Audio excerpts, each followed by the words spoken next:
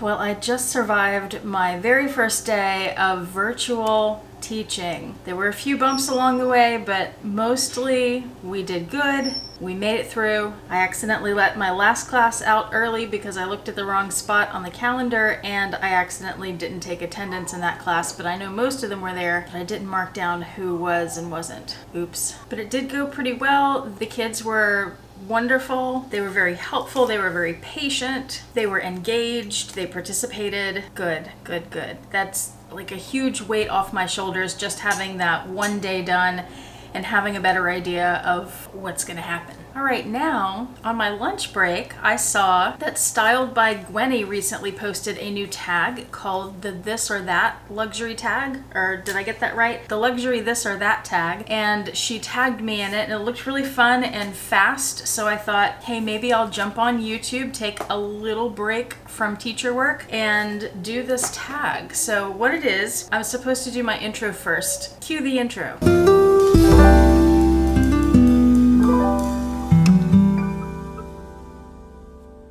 Hi YouTube, Autumn Beckman here. Welcome to my channel, or welcome back to my channel. My channel is all about luxury living on a budget, from high-end luxury handbags to the everyday luxuries of life. If that sounds interesting to you, please make sure you subscribe, click the bell notification icon to be notified when I post new videos, and be sure to like the videos that you enjoy. So like I was saying, on my lunch break, I saw that Styled by Gwenny posted this tag called the Luxury This or That tag. It was originally created by Luxe Handbag Lover, and Styled by Gwenny tagged me. Very special. I feel honored because I love her and her channel. Her channel needs to be a lot bigger, so if you have not been to her channel, she's amazing. She's super duper funny. She's very entertaining to watch, not boring like me. I recently filmed a mean comments video and got another comment about how boring I am, so that's all right. Anyway, this tag looked really fun and it looked super quick, which is what I need in my life right now.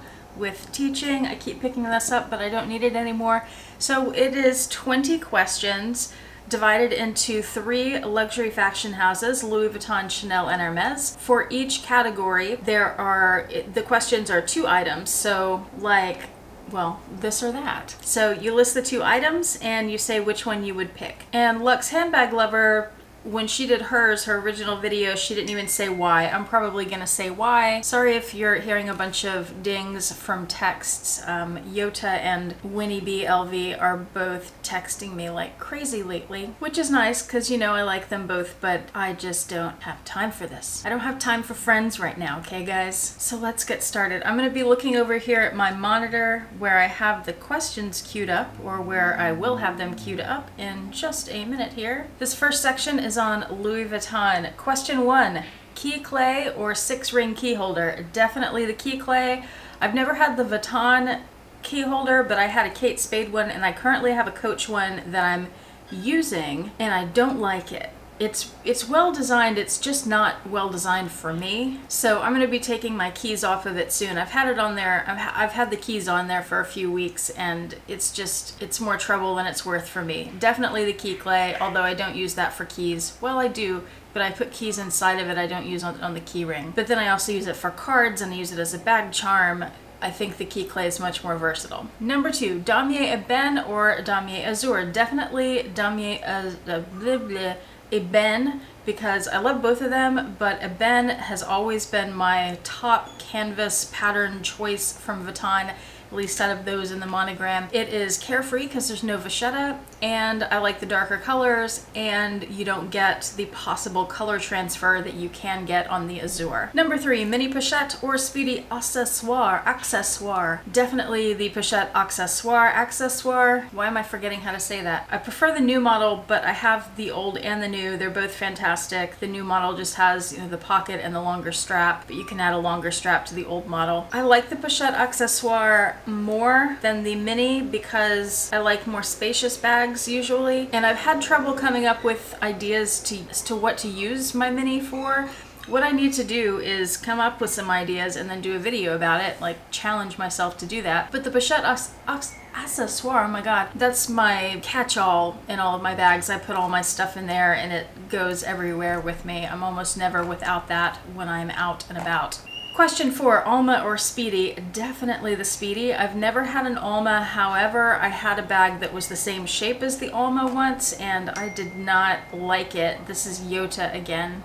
She just bought another handbag. I helped her get it because it was sold out online, and I got my sales associate's number at Louis Vuitton. If you need an associate from Louis Vuitton, I will put my associate's number below. She's really good at finding things. Her name is Becca, and she's at the Houston Galleria store. The shape of the Alma, how it gets skinnier at the top. If I have a bag, I want to be able to fill it. I don't want to have a bag that I can only do half full. And if I filled that one, the zipper got all wonky. So that was not my favorite style of bag.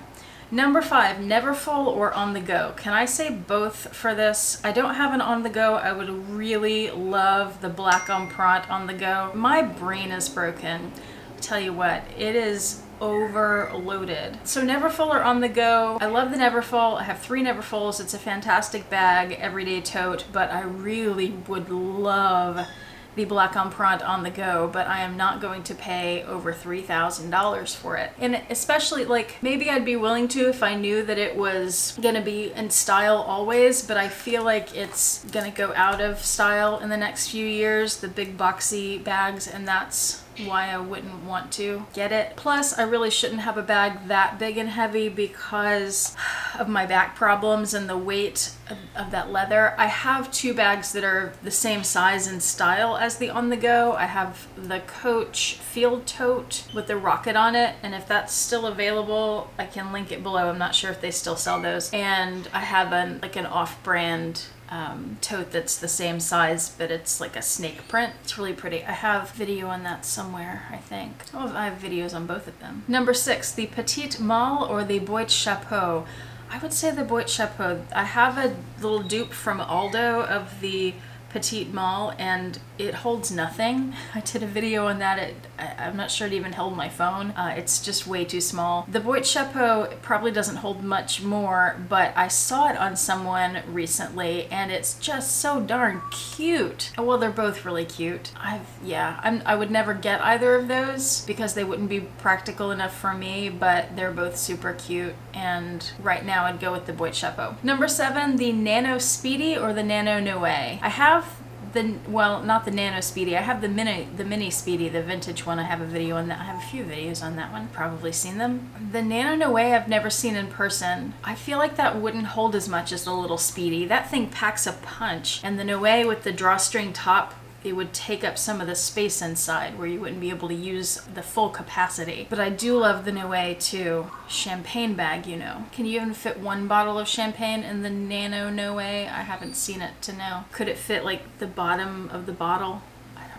Next, we move on to Chanel. Question number 8 is caviar or lambskin? I'm not sure. I have a little caviar wallet from Chanel. Do I have anything in lambskin? I have goat skin, and then I have a little coin purse that I'm not sure is lambskin. Probably is because it's smooth. I don't know on this one. I would have said caviar a while back because of the durability, but I've gotten to where I'm really interested in the lambskin and would like to try that out. I think it's really pretty. I'm not sure. Can I just say I don't know? I need more experience with Chanel in order to answer this question. Number 9, chevron or quilting? I think that means diamond quilting because they're both quilting. I like both of them. I am drawn more to the chevron than the diamond quilting, but I do like them both. Number 10, espadrilles or slingbacks? For this one, I have to say neither. Neither. I'll just leave it at that. 11, the trendy CC or the Coco handle? I would go with the trendy CC, I believe. Doesn't that have the little metal bar on the top that says Chanel? If I have the trendy CC correct in my head, that's the one, and yes, I like that. Number 12, the Chanel 19 or the Deauville? I've never been a big fan of the Deauville. I think only because most of them are fabric, and I just think it's insane to pay that much for a canvas bag that's not even coated well or coated much. I just saw a video on the Deauville from A Heated Mess. I'll link it below if I can find it again. Sure I can. And she was talking about a denim one that she used to have that got wear pretty quickly. Like the dark color came off and you could start to see the piping within a few months, and that's just ridiculous for that price point. So I would definitely go with the Chanel 19, which I fell in love with the first time I saw it and would really love to have one, but again, not willing to pay those prices. Number 13, Boy or Gabrielle. I'd say the Boy, but really neither of those are my favorites. There's something about the Boy, probably the chain, that I don't like very much. It's a pretty noisy chain, and it's such a boxy bag too. I think it's beautiful to look at. I don't think I would enjoy using it. Gabrielle, I don't remember where I heard this, or maybe it came from my own head. I don't even remember. But the bottom of it, okay, look at this. Okay, the bottom of the Gabrielle is shaped like this. It looks like a maxi pad. I don't want a bag that every time I see it, it reminds me of a maxi pad. So I'll go with the Boy on this one. Other than that though, I do like the Gabrielle. The zipper seems like it would be difficult to get in and out of. Other than those two things, I do like the Gabrielle. Number 14, classic flap or reissue. Both beautiful. I'm definitely more of a reissue girl. I still would love to have one. Was thinking about getting one for my birthday this year.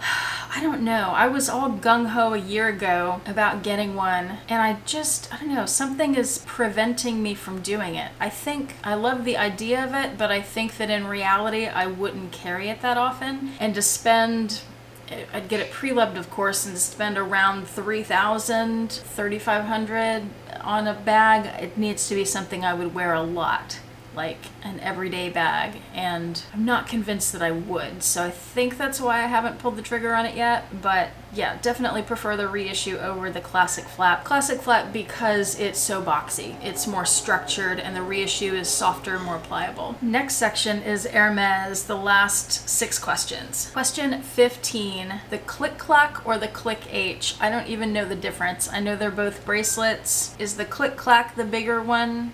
Like one's thinner, one's wider. I don't know.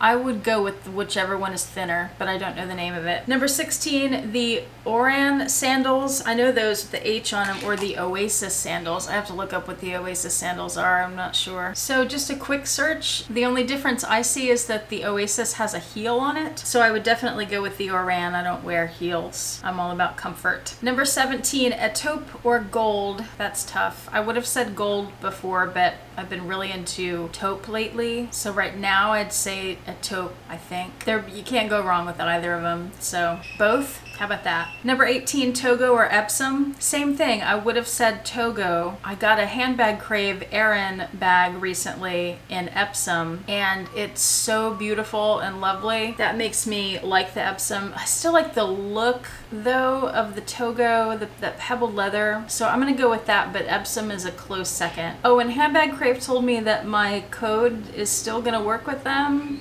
So if you want to order anything there, you can try it out. It's autumn10 for 10% off at handbagcrave.com. Try and see. I don't know. Number 19, the Evelyn or the Picotin. I know the Evelyn is that little saddle bag, and the Picotin is that weird little bag that Yota just bought a few dupes of from Amazon. I don't know, because I don't think either of them would work well for me. I had a Henry Bendel bag that was similar to the Evelyn. It was the same shape, and that shape, the narrowness of it just doesn't work for me. The Picotin I'd be able to fit more stuff in, but I wish it had a shoulder strap. I like that the Evelyn has a shoulder strap, and I like the big strap. I like the look of the Evelyn better. I'd really say neither on these, but if I had to pick the Picotin, I don't know. That's hard because I don't want either of them. Number 20, Birkin or Kelly.